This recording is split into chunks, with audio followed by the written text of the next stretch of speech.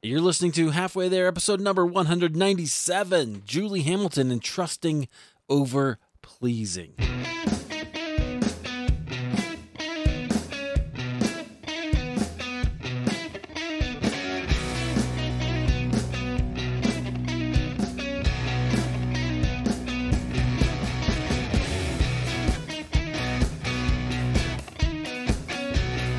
Hey friends, welcome to Halfway There. This is the show where we have honest conversations with ordinary Christians about today's Christian experience. I'm your host, Eric Nevins, of course. I'm so glad that you are here. I'm super excited to share this conversation with you. As always, we talk about the spiritual journey. If you haven't gone out to Halfway There podcast to check it out, I'd love it if you did that. We have a Facebook page. Did you know that? You can always like us on Facebook. Keep in touch. I'm often posting things like older episodes that you might have missed or questions over there that we can have a conversation. And I'd love to have you be in that conversation. So join us. I'd love that. That's just facebook.com/halfway there podcast, I believe. So check that out. Or you can just, again, halfwaytherepodcast.com. You can find it there.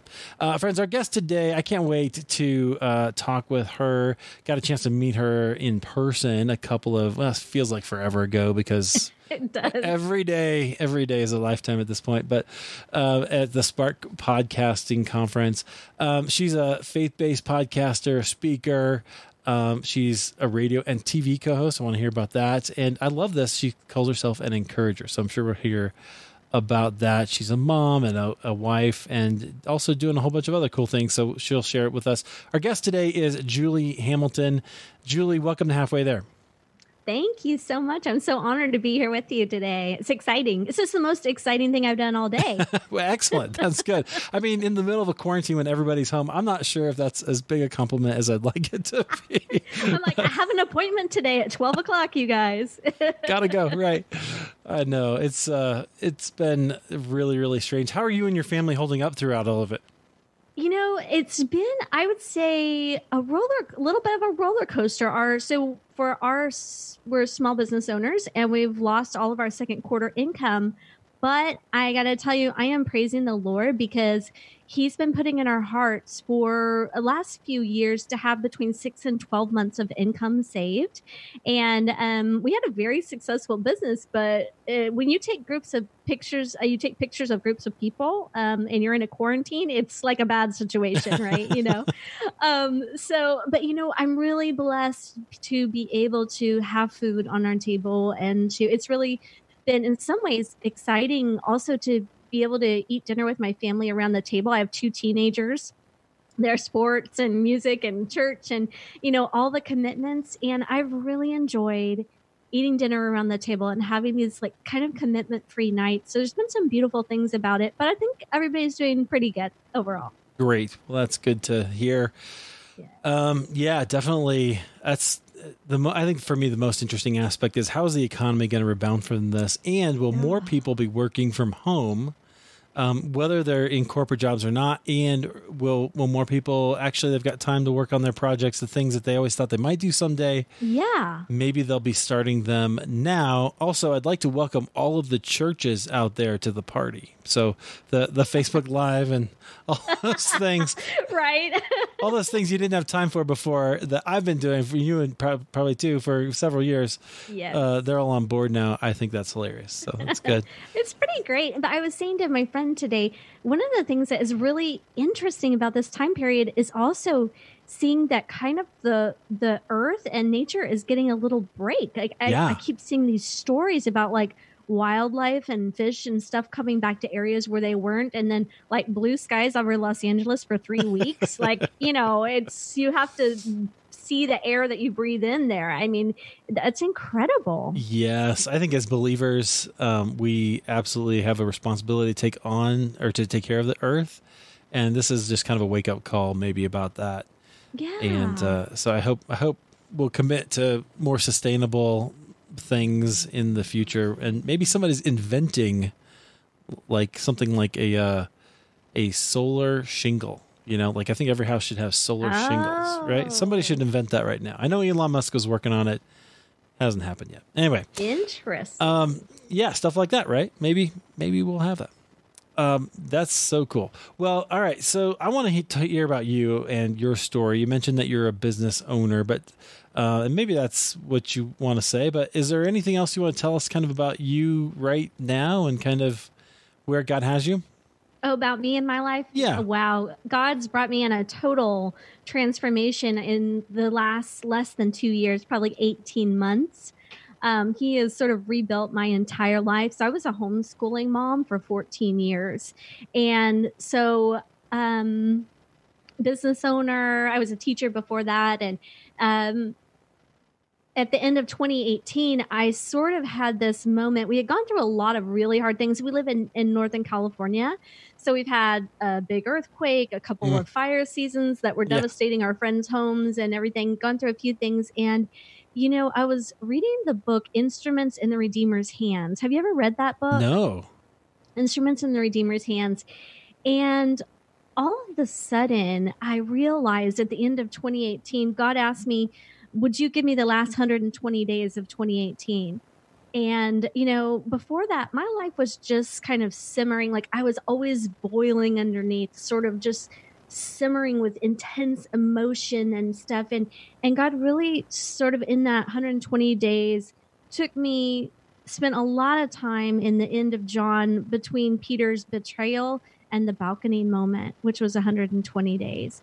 And that process that Peter went through, where God was actually breaking him down to build him up into what he's actually called him to be. And so in that 120 days, my life got broken down to the foundations. I went on a trip to Europe for my 20th anniversary. I came back. I could not do anything that I had been doing before. I'd been doing all the podcasts, all the videos, all the posting, all the stuff, and I just couldn't do it anymore. And I let God strip me down to my foundations. It was very humbling. It was very painful.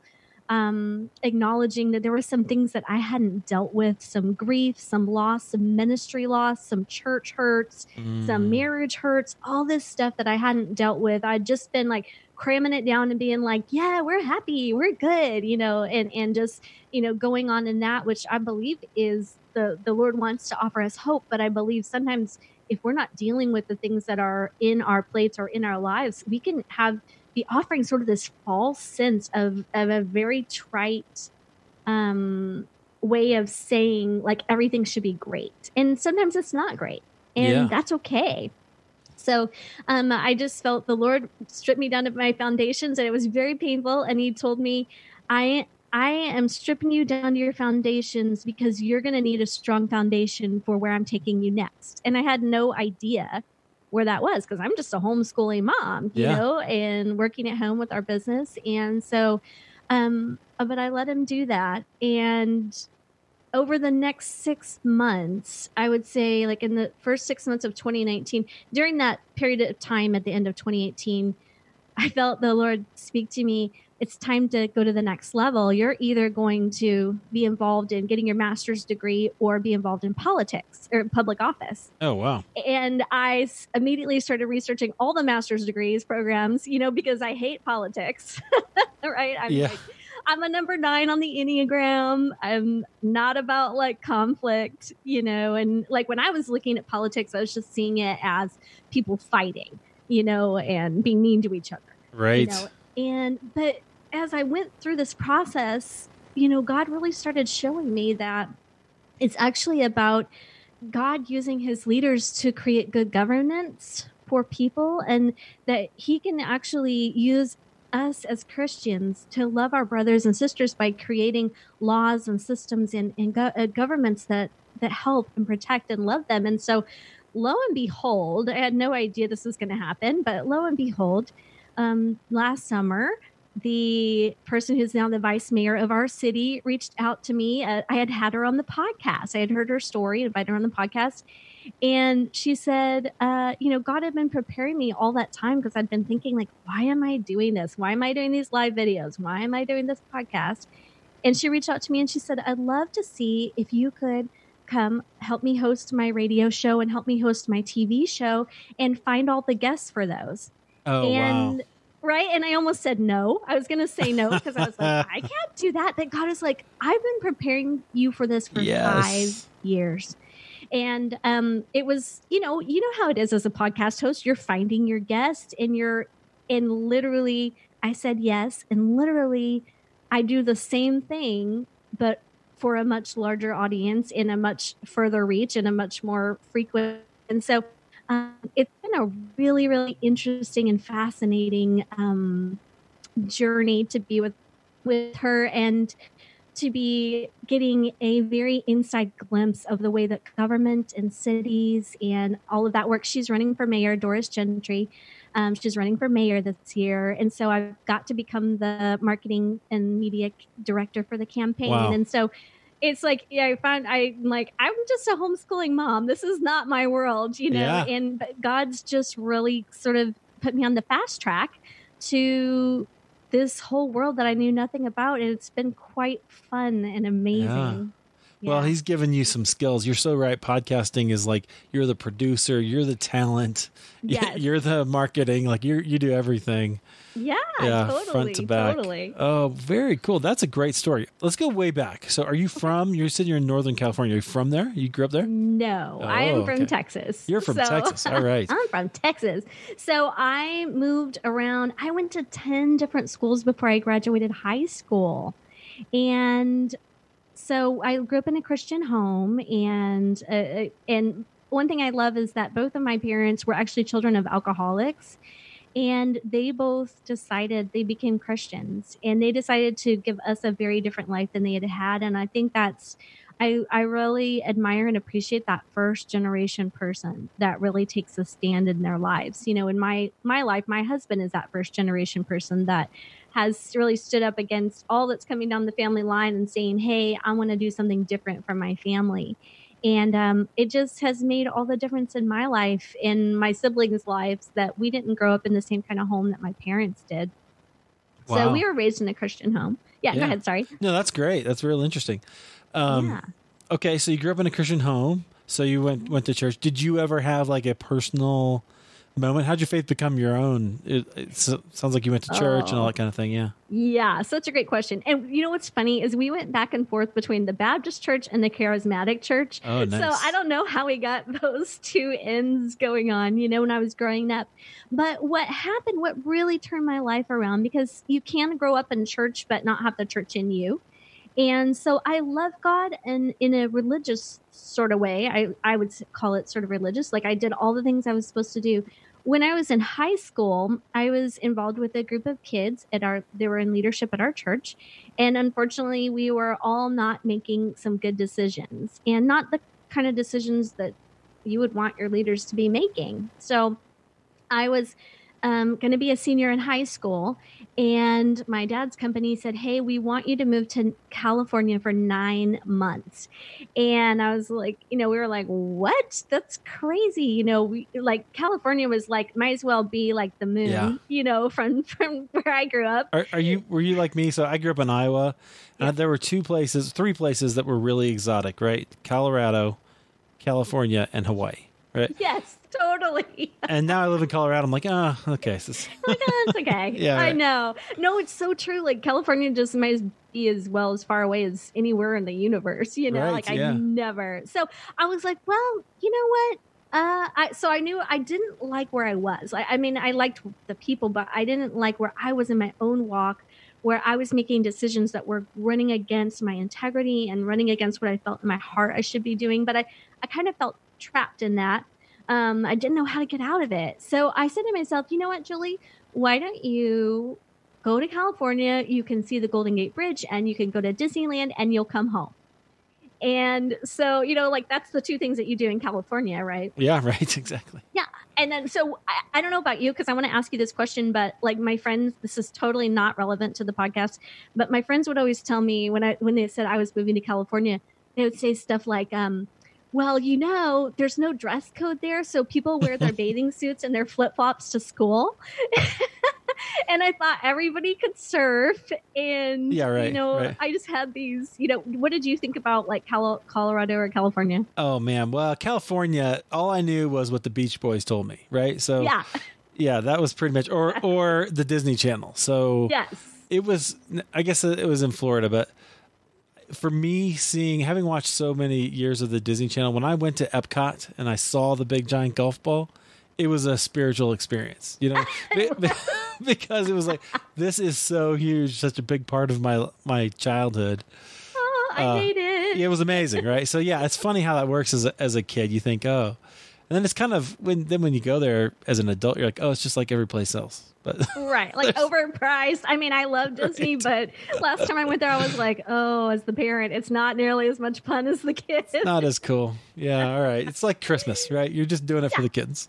Yeah, exactly. And so when I got here, people would ask me questions like, well, did you guys ride horses to school? I love that. It was so funny how we always have stereotypes about each other. But so anyway, when I moved here, something really cool happened. And it was that I went to a church here in town and I met these kids. And so I was 17. So they loved the Lord and they were actually making the choices that showed that they love the Lord in their life. And it was like, it inspired me. It ignited me. And I was like, wow, these kids really love God.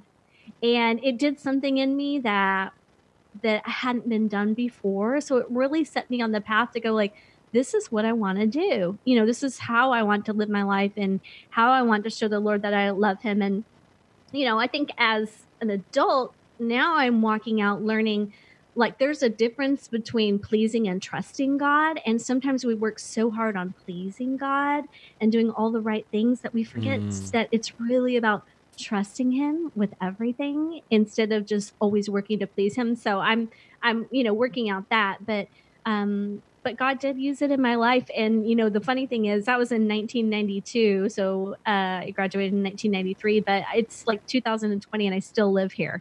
So, go figure. You never left. Yeah. Well, I lived in New Mexico for a while. I lived in LA for 15 years. I lived in Costa Rica for a while and I came back. So there you go. There you go. Well, very interesting. So yeah, it sounds like what you found is you really needed some people who would show you what life in Christ was like or could be. And it sounds like you found kind of a crowd who could do that for you and that inspired you. God used that to kind of draw you into him in a way. Yes, for sure. And it just, when you're around people that are doing that, it just ignites something in you that goes, yeah. Because, I don't know about you, but, when you're making choices that don't really line up with who you are and what you really want to be doing, there's such a tension in that and it's so uncomfortable. And then when you finally get to that place where you just kind of get at peace with yourself, where you're like, yeah, this is what I'm meant to be and what I'm meant to do and who I'm meant to be. Have you had that experience yourself? Oh, yeah, absolutely. Yeah. Yeah. Like going from that sort of misalignment to like, oh, yeah, this is right. Okay, cool. Yeah. Yeah. Okay. That's a longer story than we have time for. So very good. Well, that's certainly interesting. Okay. So how did that faith, sounds like your friend group there was probably a big part of it. How did your faith sort of take root? And, usually in that season you're learning. So I don't know whether there are like passages or studies or people who invested in you that were really instrumental for you as you grew your faith during that season or shortly after? I'd probably say my mentor, B. Tapper. I ended up living with her when I was in college. My family moved away and I lived with her. And she was a great spiritual mentor to me. But I would say more of my faith developed. We ended up moving down to LA. And I think more of my faith developed there because went through some real difficult times. And, when I was my daughter, who's 19 right now, when she was very, very little, I went through a severe time of really, really bad anxiety. I had a lifetime diagnosis of panic disorder, was given that, and I couldn't even go out of my house. I was so riddled with anxiety. And I would say that's really where the Lord started talking to me about scripture. I mean, he talked to me about scripture all along the way. But I was thinking, like, what's one scripture that really transformed my life? And it was at that time. And I posted this verse on my mirror in my room. And it was the verse that said, though my heart and flesh may fail, the Lord is the strength of my heart and my portion forever. And it really meant a lot to me because, I'm just thinking like there was many times where I knew like, I got to take my little toddler to the playground, to go play at the park. And I would be just in hysterics and tears, having panic attacks about going to the park. Or one time I remember my husband said to me, oh, come look at the moon. It's so beautiful. And like inside, I really wanted to do that. But I remember walking, and it was nighttime clearly because we were looking at the moon, but walking on the driveway, it was like I just felt like almost like I had claws like gripping the driveway with every step. And so I knew that reality that my flesh was failing me. My body was not doing what I wanted it to do. And my flesh really failed. And I think that's the point where I really had to lean on scripture to grasp like what's really true in this situation. Like the truth is God is the strength of my heart and my portion forever. And my body might not be cooperating right now. It might not be doing what I want it to do, but God is still good. And he's still on the throne. He's still in control, and he's still my heart and my portion and the strength of my heart. So I would say that's the time in my life that scripture really started taking root and really was able to just cling to that. And it became a lifeline for me. Yeah, that's fascinating. I love how, so was that a Psalm or was that? Yeah, it's in Psalms. Yeah. I should look it up. I don't remember the number. If you give me just a second. That's okay. While you do that. What I love about that is the idea of God being our portion. There's that song. What is the song? How He Loves. That song, David Crowder. Yeah. And this idea, there's in there in the sort of the little bridge part, He is my portion, or I forget how it goes, but the idea of God being the thing that we get, right? So I think there's so many things that we want out of the world and things that we want from God. In the end, He is what we get. He is the prize, and we are what He wants. He says throughout Scripture, I will be their God and they will be my people. That's His desired end goal for history throughout Scripture. And Him being our portion is just part of us experiencing that today, that of what we'll get forever, right? That's amazing. So you grabbed onto that truth as a way to kind of help you through the anxiety. Did you find it there? Did you find the... Yeah, so the scripture reference from that is Psalm 73:26. Nice. But yeah, it's so true because like I think that's where I just started realizing there's a big difference between like my life in Christ and who I actually am in Christ and the world that we see and experience. It's two separate things. And if we can become more like who we are in Christ every day, that's where the real treasure is found. And even, I'm fast forwarding 20 years to 2020, we're in a quarantine and many people are feeling isolated and alone. And, I'm just thinking like, it's the same today. God is still our portion today, and He's always with us, and He's doing so much good right now. I put up a post on Facebook the other day. It was just a question. And I said, what is something that's worked out well for you in the timing of all this?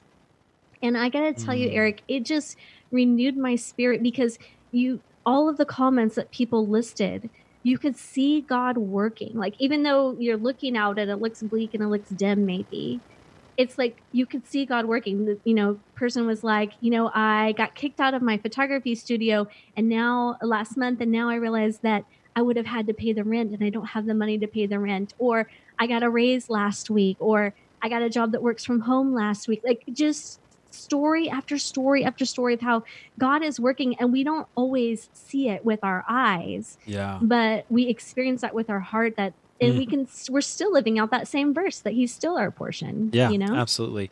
I'm so convinced that's one reason we do the show the way we do, as stories, people sharing their stories of experiences with God. Because I'm convinced that those actually boost our faith. Yeah. As much sometimes as Scripture. Like I would never say this is on par with Scripture, but I definitely think it's in the tradition of Luke, sharing what happened to the early church in Acts, right?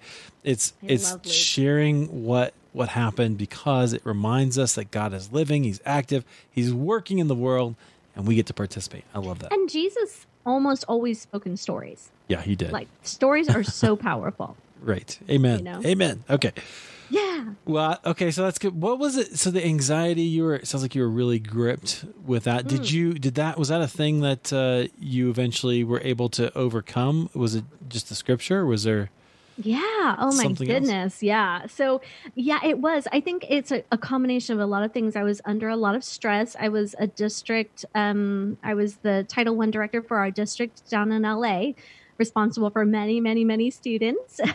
Wow. And then also what had happened, and that was when the war with Iraq, I think, started. And here's what I think really contributed to is like I was reading every single article about the war, about the chemical weapons, about this, that, and the other, because I was like, I want information.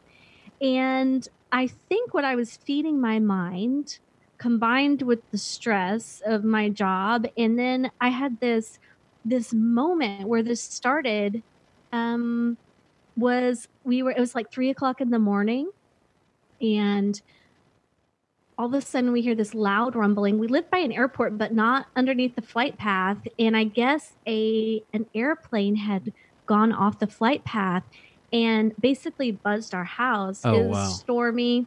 So my husband runs to the window and he throws open the curtain. And all I see is like the number on the plane going by. Man. And right then there was this huge lightning. It was in a lightning storm. So right then there was this huge burst of lightning. Well, I'm so saturated in all this information about, warfare and this, that, the other. Well, I thought we got bombed. Yeah. Or something. Like all those factors kind of added up. And I was like, really like, the enemy can use like little things in our lives that would be seemingly insignificant, but sometimes it just works with our mind to create these terrible things. And so that was my first panic attack. And I thought I was dying. I was laying in the middle of the bathroom floor and saying to my husband, I don't want to die. I don't want to die. And then I woke up the next day and I was like, why is everybody smiling? Like I couldn't wrap my head around it. It was like something just switched. And like I turned on the news and everybody's happy and stuff. And I was like, wow, why are they still smiling? I had PTSD, Right, yeah. I thought I was going to die. And anyway, so it was pretty severe and God used a lot of different things to help me through that. So he gave me a lot of tools like breathing and like normal tools that we would use. I eventually did end up getting on medication, which helped me so much because I needed the medication to let my body calm down enough to get some healing. And there's all the chemicals involved with all of that stuff. And the medication actually gave me the opportunity to begin to heal. And so that helped me a lot. So a lot of Christians, I feel like sometimes are really down on medication. I'm like, if you need it, take it. If you need the anti-anxiety medicine, take it. If you need the antidepressant, take it. God uses doctors, he uses medicine to bring us healing. And then of course there was people praying and other things that happened and he ended up healing me from it. And so like, I don't know, a year later, 6 months to a year later, after he healed me, I ended up going halfway around the world to Africa two times. I couldn't go out of my house 6 months ago, but now I went to Africa. Wow. And we were working on building some schools. And so, but I had to make a choice. There was a moment where I had to make a choice to really believe that, do I really believe that God's healed me? Or am I still going to walk in this, and I did make that choice. And it's not the same process for everyone, but I think we all have to go about our process of letting him heal us and taking it step by step and see what God is unfolding in our lives and trusting him with it. And so that doesn't mean that I never get tempted to have a panic attack anymore. I mean, it's tempting, especially when there's all information and scary, but I think what has grown in me is my trust in the Lord. Right. So yeah. Interesting. So the anxiety really taught you to trust the Lord. Yeah. Maybe in an extreme way. It did. It also taught me to trust other people too, which is funny because I had to learn, and I have a whole book about this on my website. I have a whole ebook it's called 5 Ways to Interrupt Anxiety. It's a very simple ebook, but it's just 5 tools. But one of the things I had to learn how to do was to trust my husband or other people around me, because I knew like my meter was off. Like I couldn't gauge what was dangerous and what wasn't dangerous anymore. So what I had to learn how to be vulnerable enough to trust the people around me to tell me. So I would say to my husband, babe, there's a white van parked at the end of the block and I'm really worried about it. Are you worried about this white van? And he'd say, no. So I'd be like, okay, then I'm not worried about it either. Or like I could wake up in the middle of the night and I would say to him, can you breathe right now? Because I feel like I can't breathe. And he'd say, yeah, I can breathe. So I would say, okay, I can breathe too. And so I would learn how to do that and also learn how to trust the Lord in that and trusting that, I mean, we don't know when our last day is or whatever, but in all of that, learning that God is good and he knows everything and he's taking us through it and he's there with you every step of the way. Wow. Yeah, that's amazing. That is really, really powerful. I think I resonate with that a lot because I've had some seasons of anxiety for sure, not the same kind for sure, but yeah, man, it can be so hard to get a grip on kind of what is really true. So those are really helpful. I'll put a link to that in the show notes to the 5 simple tools to interrupt anxiety. Well, so what did you do to overcome your anxiety? For me, it really came down to one night, I would wake up in the middle of the night. And this is when I was working at the bank. I was telling you I worked at the bank. And I have an MDiv. It took me 9 years to get a 3-year MDiv. And I felt like I had just wasted all that time because here I am working at the bank and not doing what I thought I was going to do. Yeah. And so I'd wake up and just feel like I would just overcome with this feeling of just hopeless, sense of like wasting time.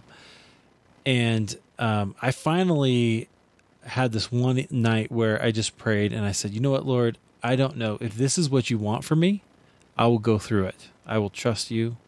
But I don't like it and I would like it to go away. And that was just a moment of surrender. And I felt just physically it kind of all, just the stress kind of all drain out of my body. Wow. And I've still had moments of anxiety since then. Certainly this whole thing in the last, let's say, month or so, I've had a few where I'm like, oh my gosh. But now I can recognize it and go, oh, I've been here before. I'm having a little panic attack. Okay. Yeah. I can do something about it. But at the time I just had where I thought I was just going crazy. Well, that's the difference is like you can see, and that's what I talk about in my book. Like one of the ways I couldn't stop a panic attack is like a while back I was in the grocery store and I started feeling like I was having a panic attack. Like everybody in the produce section is looking at me.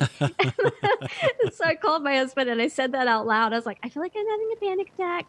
And I just started laughing because I was like, that is so dumb. Right. And I think you're right. It's just like recognizing it and then realizing like, this doesn't have to overtake me. This is just something that I'm walking through right now. And God is here with me. I mean, that makes all the difference to just go like, okay, yeah, all right, cool. Right. Instead of just trying to like think you're going crazy or think you're dying. Yeah, exactly. It does help a lot. And so, but I agree with you. If you need medication, if a doctor prescribes it to you, take it. It's valuable. I did that for a little while and it just made me sleepy. That was my problem. And I couldn't do anything. So, well, one funny thing that happened is I had to go to the psychologist too. And, so after I'd come back from Africa, I had to follow up appointment with her and she goes, how are you doing? And I said, I'm doing really good. God's really healed me and gave me a lot of tools and this, that, the other. And I just got back from Africa. And she goes, well, now see, she goes, I told you doing something good for somebody else is going to help you get off your medication. Right. I was like, I think there's a lot more to it, Yeah. But whatever. It's all that. I think podcasting has been one of the things too for me. Like I feel like I've done something good for people. So. Oh my gosh, Eric, you've done so much good for people. Like when I hear people talking about you, okay, do not cut this part out of the podcast. No, it's about you. Hold on. But when I hear people talking even about Christian Podcasting Association, or Podcasters Association, they are touched and encouraged. I mean, you're doing amazing things. So it's not just something, it's amazing things. If you calculated the audiences of all the people that you're influencing and all of the people that they're speaking to, can you imagine? I mean, you won't know your total till you get to heaven. Yeah. Oh, that's sweet of you. I appreciate that. I don't know. Sometimes we talk about Christian Podcasters Association on here. So if you're a Christian podcaster, you should join us. It's on Facebook. Just search Christian Podcasters Association. That's where we get together and we help each other. So, and I hear so many people say, "Oh, Eric told me this. Eric told me that." I'm like, yeah. That's so funny. I was on okay. We got to get back to your story. But I'll tell you this. I was on a show. Neil Matthews. It's called Other People's Shoes, which I thought was a really cool title for a show. And he started out, and he was like, I think you're the Godfather of podcasting. I was like, dude, no way. It's not true. That is not me. There are other people I would call that, but not me. Anyway, but I do appreciate, again, we talked earlier about the networking, right? I think that's just so fun. One of the coolest things about podcasting. Anyway, okay, let's talk about you, because now I'm all embarrassed. You guys. Yeah, like it's not about me. Anyway, well, I can see him squirming in his chair right now, you guys. Just to tell you, it doesn't work with my yellow shirt. Anyway, So you went through that anxiety. You went to Africa. It sounds like God really helped you there. Yeah. What how did anxiety help you find yourself in some way? Or maybe it wasn't anxiety. Was there another way that you started to discover who you really were? Yeah. Yep. I'm just skipping like total, decades of my story. Sure. Well, you can. We can fill it in if you want to, but you go ahead and answer the question. No, I'm fine. I think there was a few moments that converged to help me sort of find out who I really was. One of them was when I turned 40. And it sounds funny, but when I turned 40, I had written a book in someone else's name. I had my email address with someone else's name. I was doing other people's social media.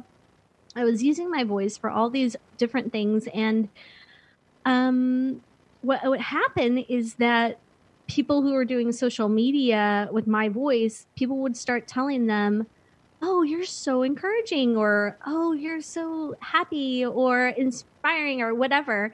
And what I began to realize is that I have a gift. Like, it took me till I was 40 to realize, because, what's normal to us is magic to other people. Yeah.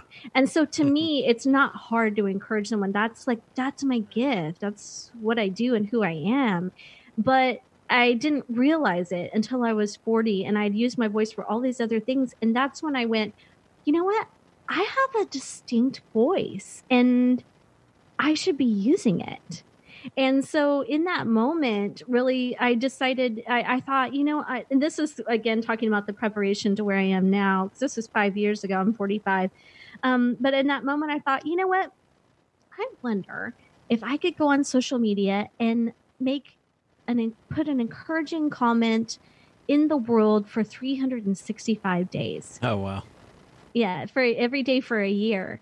And I started doing that. And I think that's where I really started discovering that it's just part of who I am. And it's not hard. And I can use my own voice, and I can use it for the things that God is calling me to use it for in my own power and under my own, and you know what I mean? Not like I'm not being selfish. I'm just saying, like, it's distinct and different, and God can use it in the way that he wants to.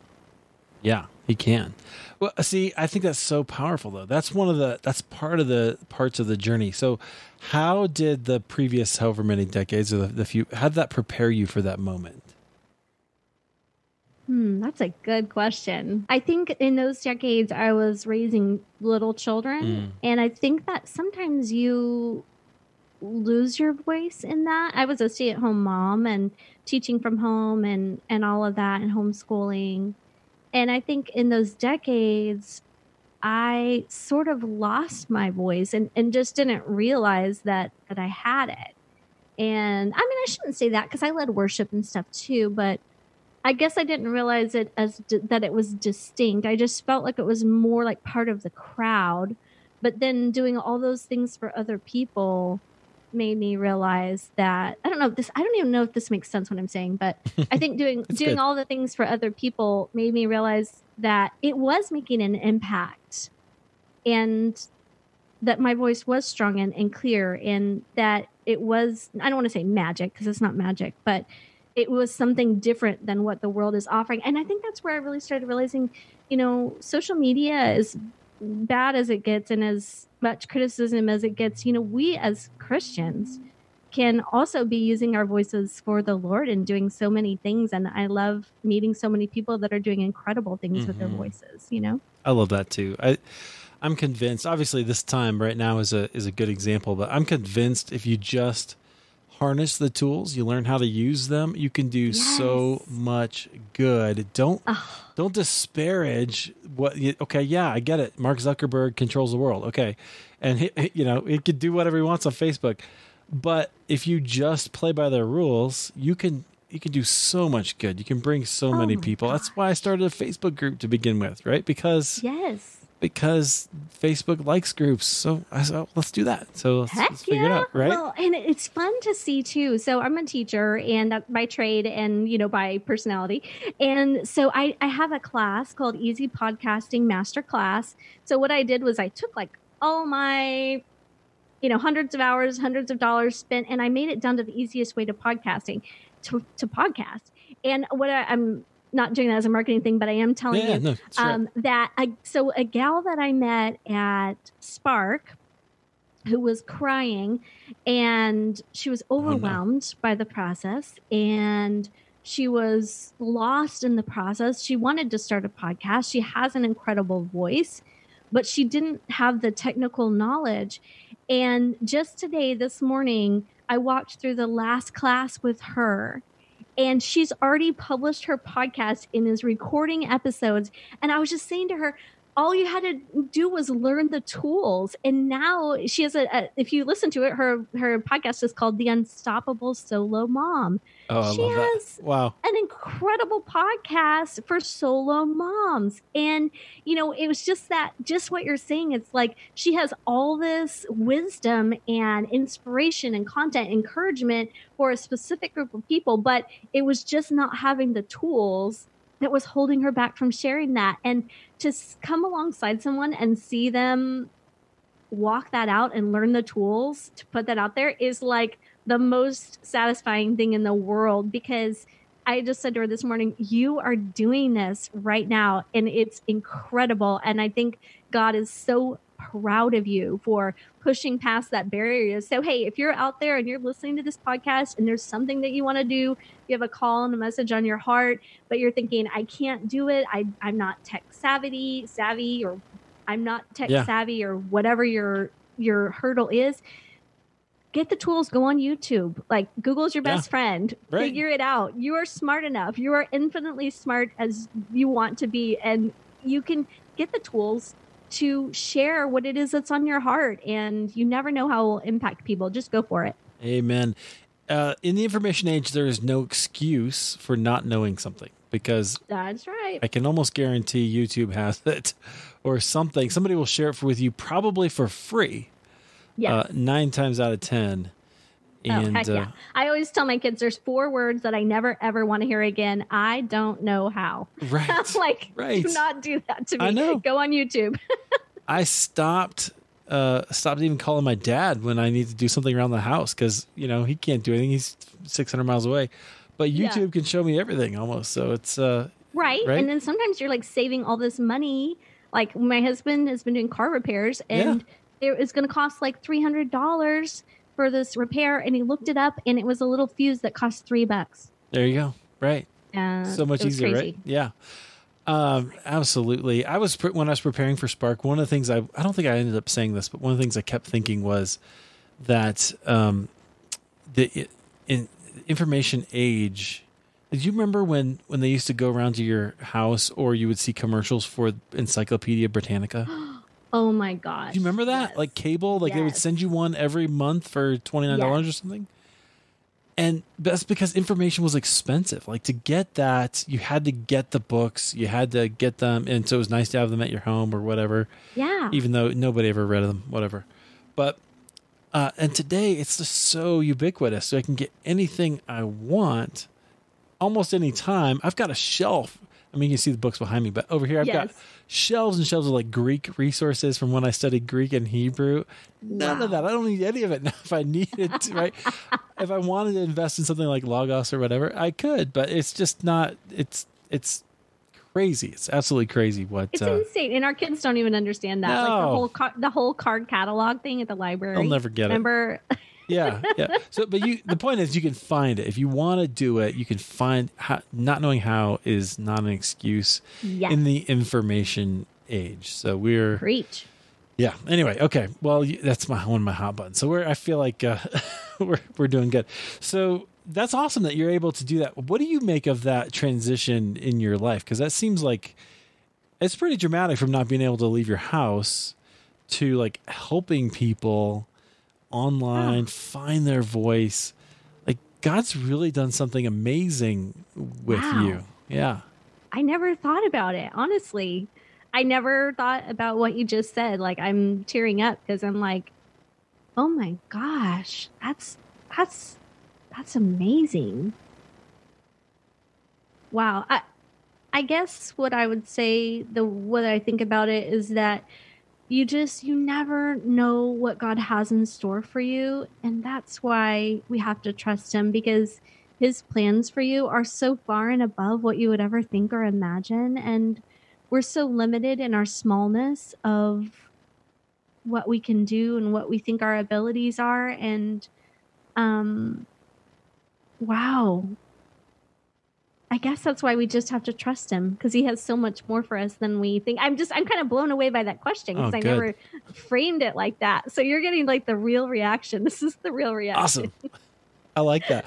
Well, so those are my favorite moments. That's great.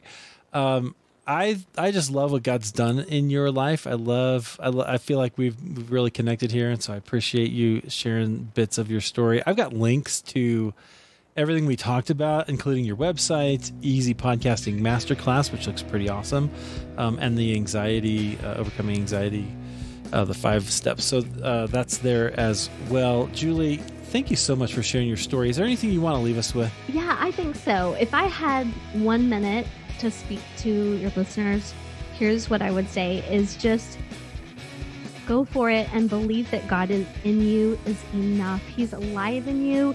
He's a creative God. He is a multiplier. He is incredible, and he's working in you. And don't let your self-doubt and your self-criticism and the things that you feel are limitations, don't let them hold you back from what God is calling you to, because he has a wonderful and beautiful plan for your life, and it's so much bigger and so much better than you can even think or imagine. And when he says that, he really does mean it. So let's just trust him. Oh, amen. That's it. He can That's all I got. That's perfect. He can be trusted, my friends. Even when you have questions, he's not too big for those. So definitely go and check out more about Julie in the show notes and her website. And Julie, thank you so much for being here. I really appreciate it. You've inspired me. Oh, well, thank you. And thank you for having me too. This has been a great conversation, and you've really made me think as well. I'm like, okay, I got to think about some of those questions now. So thank you so much for sharing your time with me.